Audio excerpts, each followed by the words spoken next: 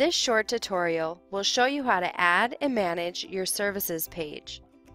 Click on the Pages tab. Then, click on the Add New Page orange button.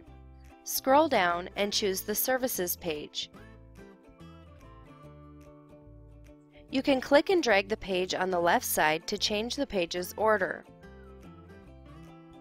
Click the brush icon to change the style of the page. Click on the Edit button and then on Add New Item.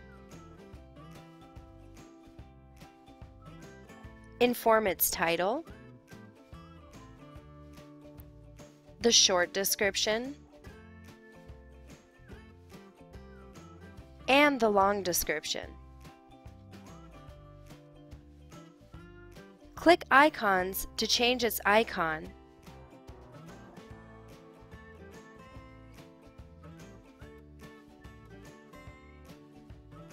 and then click Save.